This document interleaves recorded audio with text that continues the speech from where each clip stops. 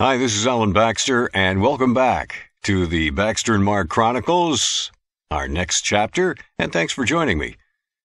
You know, up to this point in the Chronicles, I've talked mostly about what our lives were like doing the Baxter and Mark morning show, and what shaped our mindsets during and leading up to our years of doing the show at Orlando rocker WDIZ in the 80s and 90s. When Facebook came along, over 10 years after our show ended, we were both amazed when so many people started reaching out to us, wanting to find us and share memories of our show in Orlando. To be totally honest, we were both struggling with our careers at this point, trying to remain in a business that had changed so much, and being deluged with reminders of our former glory days in Orlando was, in a way, kind of salt in the wound.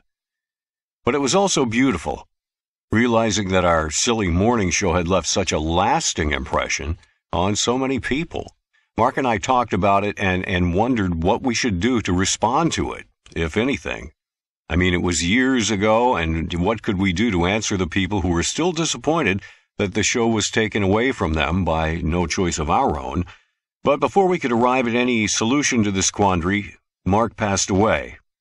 Not long after that, I began doing the Chronicles as a tribute to Mark and to those people who apparently still considered our show a special part of their lives. Now, I haven't talked about how our show at DIZ ended yet.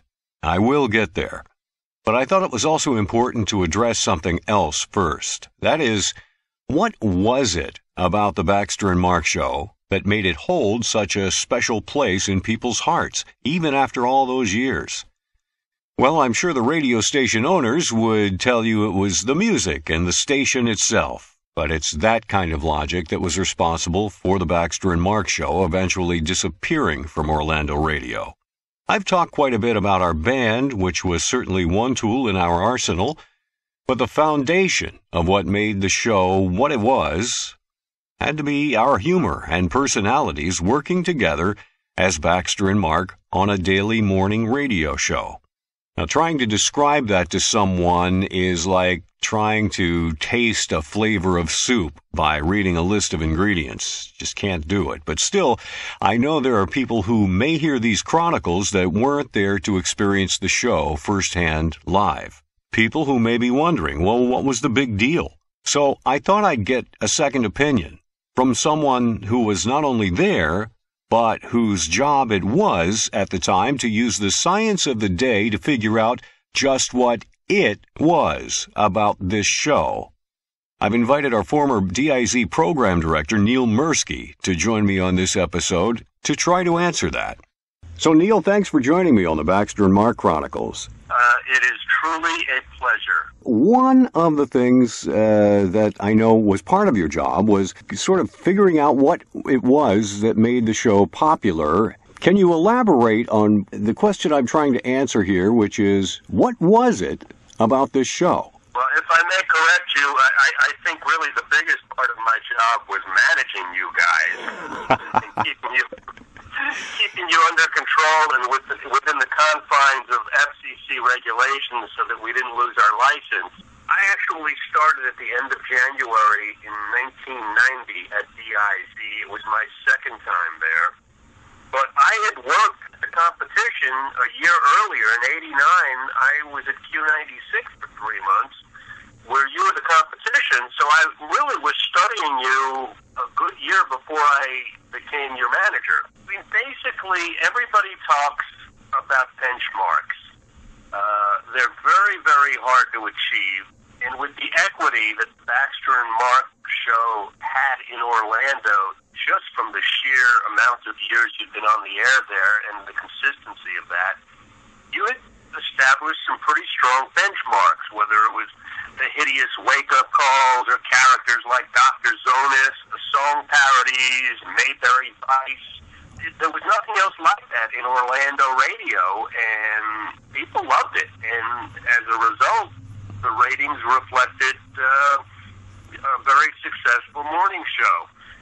Other important elements are, having localization and timeliness And you guys were the masters of that. When Orlando, I'm just trying to think of some example, when everything was going on in Orlando with Jim and Tammy Faye Baker, you did your parody of the Jim and Tammy show. The Spring Break Splat, for some of the accidents that happened in the balcony diving over in Daytona. When Bundy was executed, your famous Bye Bye Bundy. And when Desert Storm happened, you had your Hussein song parody of cocaine. You guys dropped the car on an effigy of Saddam Hussein. That may have happened before I arrived. Yeah, that's right, we did. I mean, these are all things that you can't take for granted. There's very few morning shows in very few markets that have been able to intertwine themselves into the fabric of the market and become an important part of people's habits when they get up in the morning. I've read research that says that people basically wake up in the morning insecure.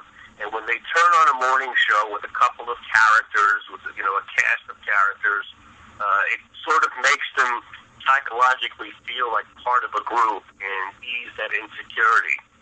You guys did that, but even more so, you entertained. You were a very entertaining morning show. With the equity of the years of being in that position, just made you stronger and stronger as time went on. When you had the occasion to look at focus groups, research, that sort of thing, proved out what you're saying now? Yeah, it's kind of ironic when you think about it, because for decades, consultants were telling program directors to tell their talent, regardless of the air shift, shut up and play the records. They're tuning in to hear Freebird and Stairway to Heaven, but we were constantly, when the ratings started slipping a little bit, everybody went to that default position of make their bit shorter and get in an extra 2 records an hour.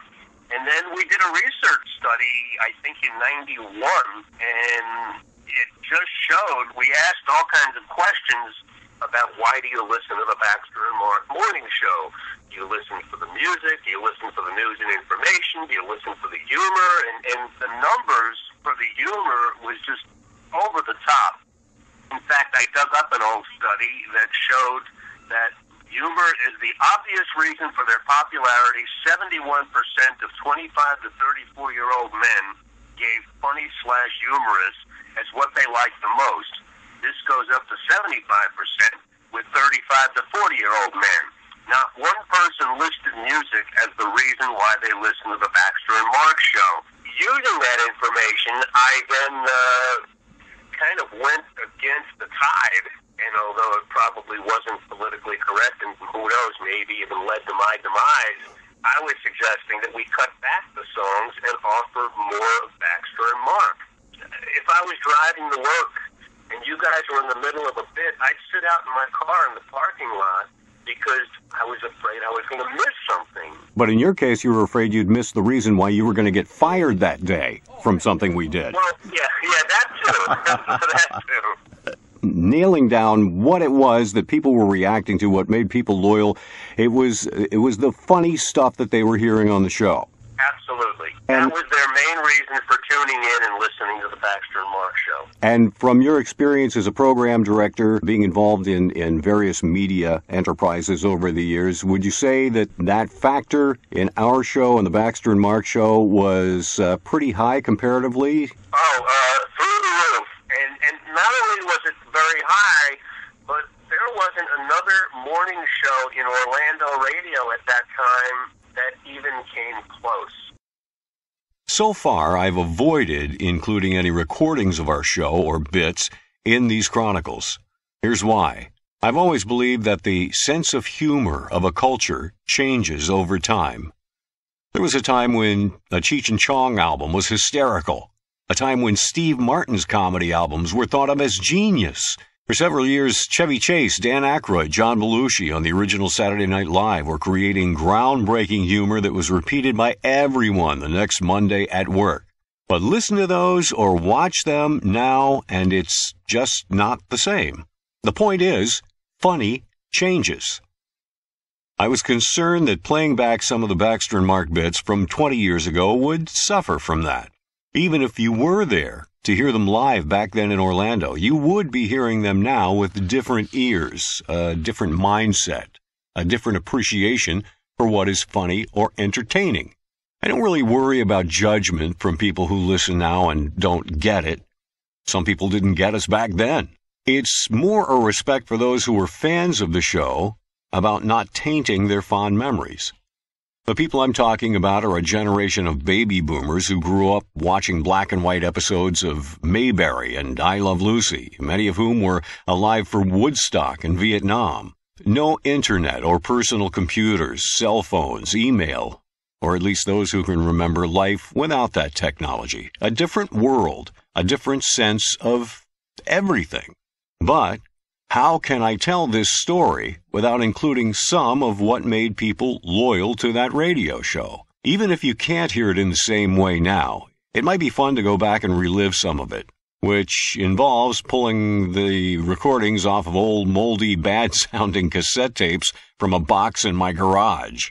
Yeah, if you're looking for CD quality, forget it. We couldn't burn our own CDs back then. One of our staples was when Mark and I would take those shows that we grew up watching on TV and twist them in our own way into regular features on our morning show.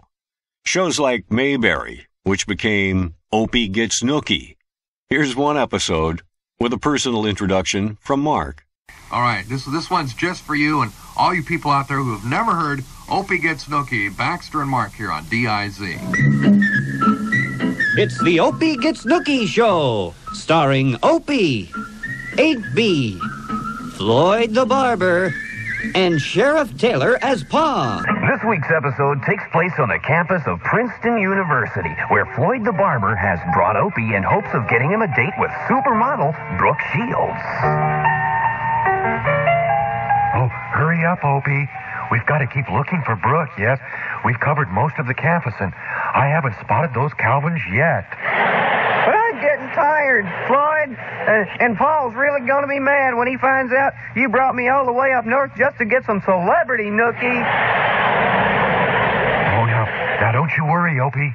Let me do all the... Oh, there she is. Where? Look, over there. I don't believe it. That's her. Oh, boy, it sure is. She's even more beautiful in person. Now, Opie, now you let me handle this. Now, here, how do I look?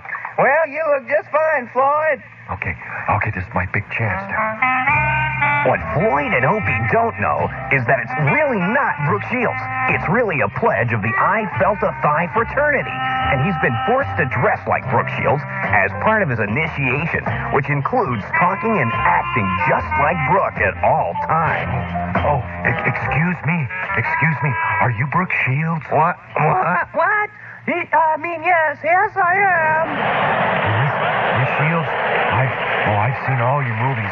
I especially like Blue Lagoon. It was so romantic. After your nude swimming scene, they actually had to carry me out of the theater in a cold sweat. Now, what can I do for you, sir? Well, I was going to ask you to go out with my young friend over there.